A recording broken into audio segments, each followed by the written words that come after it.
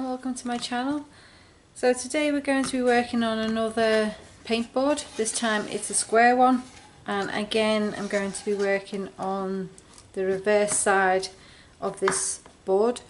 I've got a fair idea on what I want to do, but I'm going to start off with the base and then see what happens next. So I'm going to start out by applying some gel medium to the back side of the board. I'll use a palette knife, and then I'll go into the corners with my brush in a sec.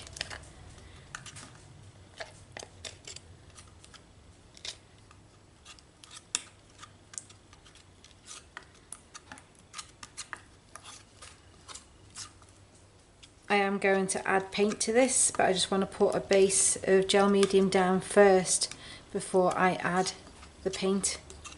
And this will just help the paint flow a little bit easier, but also add some texture.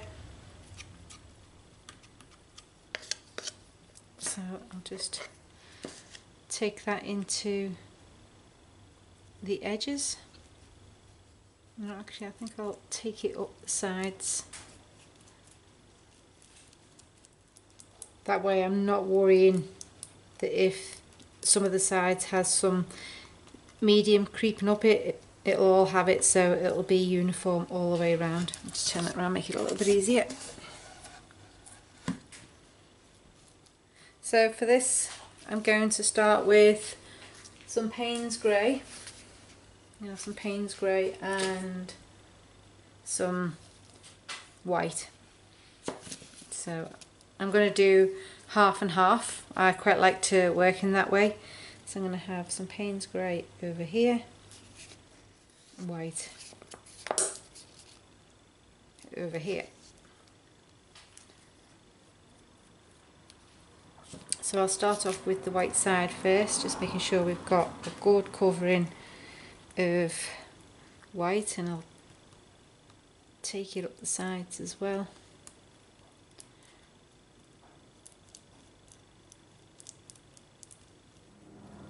I quite like the shiny, glossy look you get with gel medium. So we've done the white, and now to move on to the Payne's grey.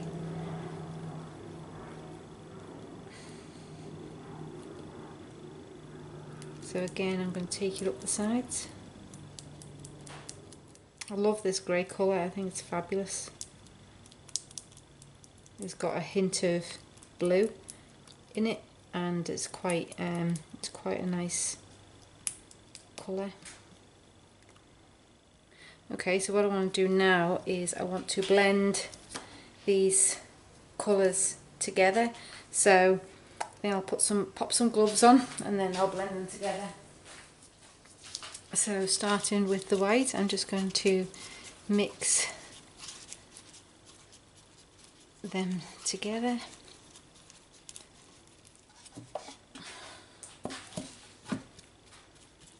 Now don't worry if you get paint on the top, because we can wipe that off in a second. So what I'm going to do now is I'm just going to dab the surface just to get, I might use the bigger one actually, just so you can get a nice stippled effect. So what we're going to do next, so I'm going to go with a lot of clears and maybe some black stone. So I have some mirror chips. I also have some clear marbles. I've got some opaque glass beads, and I've got some black gravel, like glitter gravel. So let's have a little think about, so I think I'll probably start, so I'll just turn this around, because what I want to do is I want to go with the one side being lighter and one darker, so I'll have the elements going across the centre. So I think I'll start off with the glass marbles. So I'm just wondering whether to put a touch more. I think I'll put a touch of gel medium on the back just to give it a little bit of extra glue before sticking it down. That way it's not going to just jump off. So I'm just going to add a touch of extra gel medium on this side, and then place the marble into the frame. So I'm thinking I might start off quite wide here and then go a bit thinner, and then maybe have some glitter, sorry not glitter, mirror chips around it with some black maybe. And I generally, if you've been following my channel for a while, I don't always have a clear plan on what I'm going to do. I normally have an idea on what I'm going to do, but quite often my ideas change as I develop, because I might see something and think, oh, this will work better, or that'll work better, or that's not going to work at all. So that's what I have a tendency to do. So that's probably about as high up as I want to go at that edge, and I'll start. Now these are perhaps not as clear as I would have liked, but such is life. So I think now what I'll do is I'll go on to add in some mirror chips here, so it'll just add a little bit of, or should I go with the black? Is the black going to work on there? Probably not.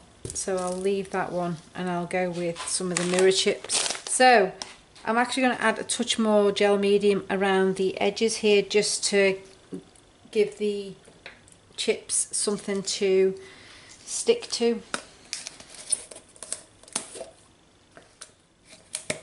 And yes, you know, there is gel medium on here. However, I just want to make sure that we've got plenty for the chips, because we don't want them falling off unnecessarily. So I'm just going to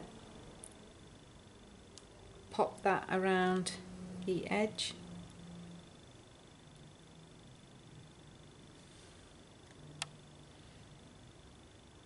And don't worry too much about messing up your design, because you are going to add the glass chips on there anyway. So,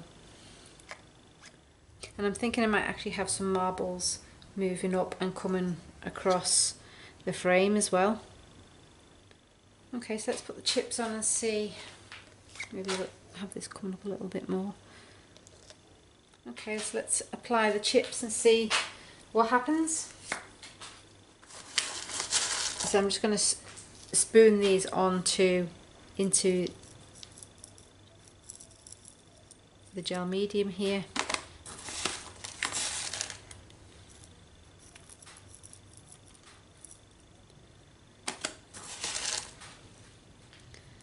Now these chips I actually got from Bunnings. Now they've got a white back to them on the silver side, whereas if you get them from IKEA, they have a dark side, so that they will work well as well.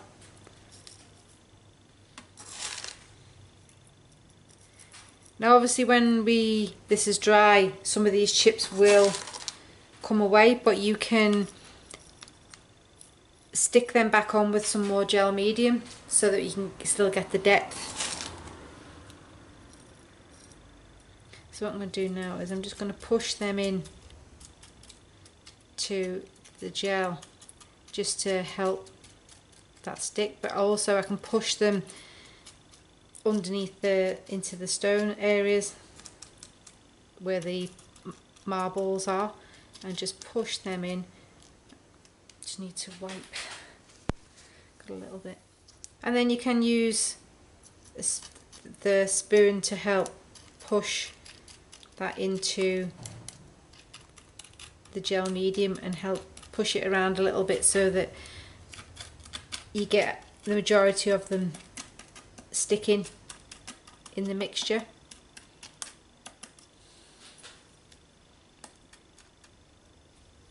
And like I say, some will come away, but we can sort that tomorrow when this is dry.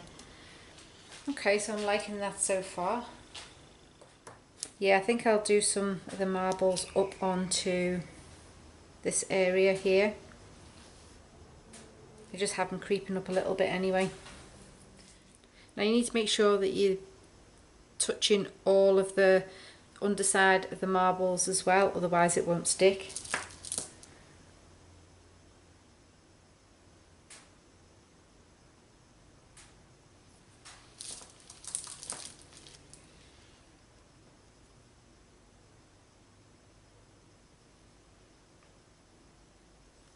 Just put a little bit there.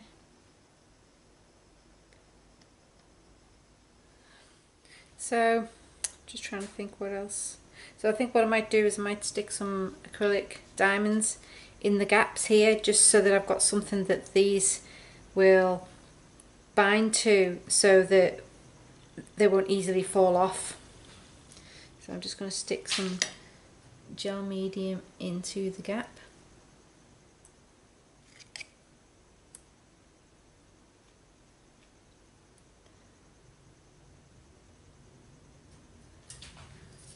And then stick some of these.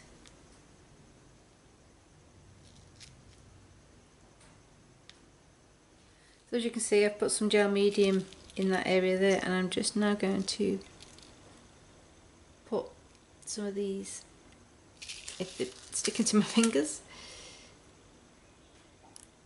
to push them into there. And then using the back side of this, you can actually pick up some of these and place them into that area.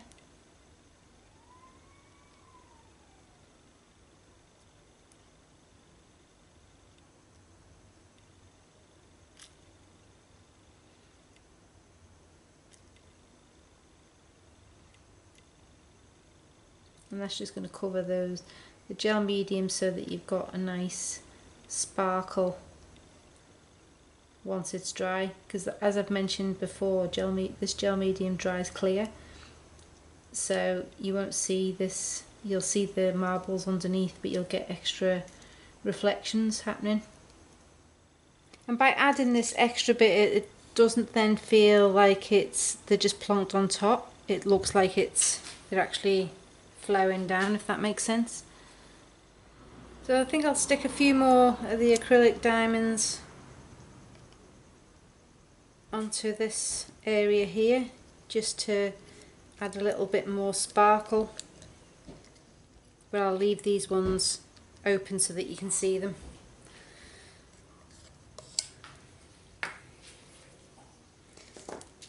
So just place some of them in there.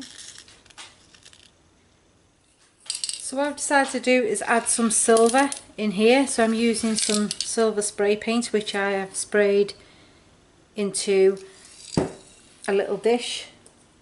And now, using the back side of the palette, I'm actually going to drag this across the surface here, just to get some silver happening. And I'm just dabbing it across the surface, just to not disturb the texture too much.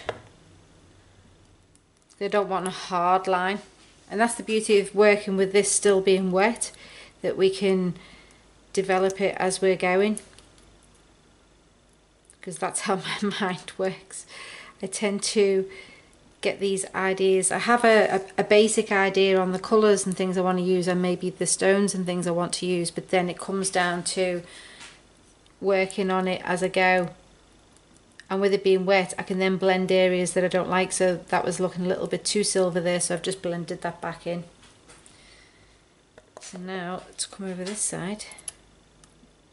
You can't see the silver so much on this side, so it's just going to be a case of you'll see it when the light hits it. And don't worry if you picked up some of the colour from over there and you're placing it over here, it's fine. I just think that adds to it as well. I'm actually going to pick a little bit more because I like that. So I'm going to call this one done. I actually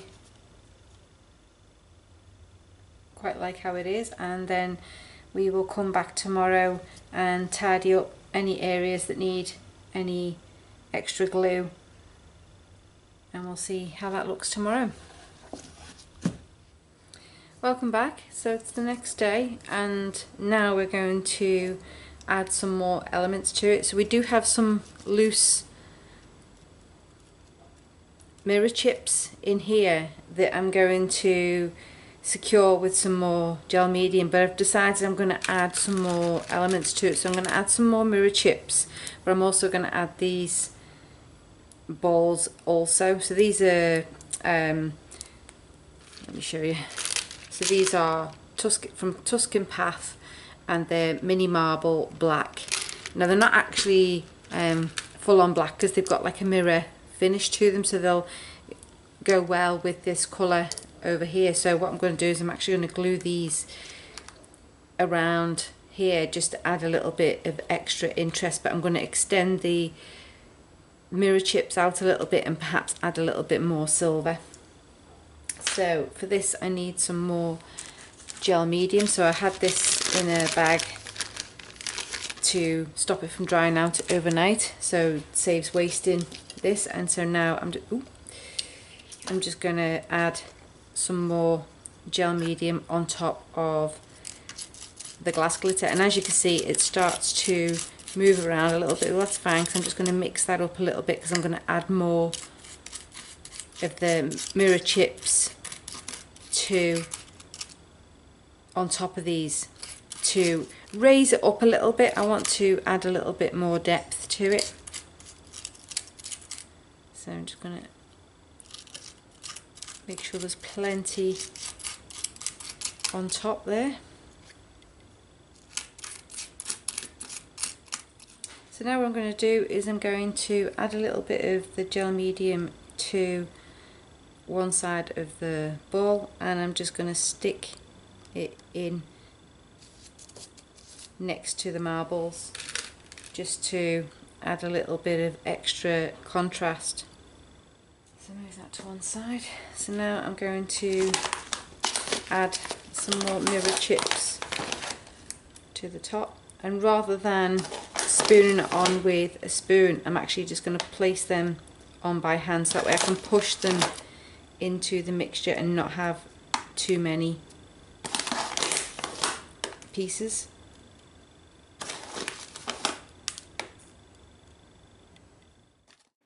As always, I hope you enjoyed this video and it's given you some ideas for some new mixed media pieces of your own.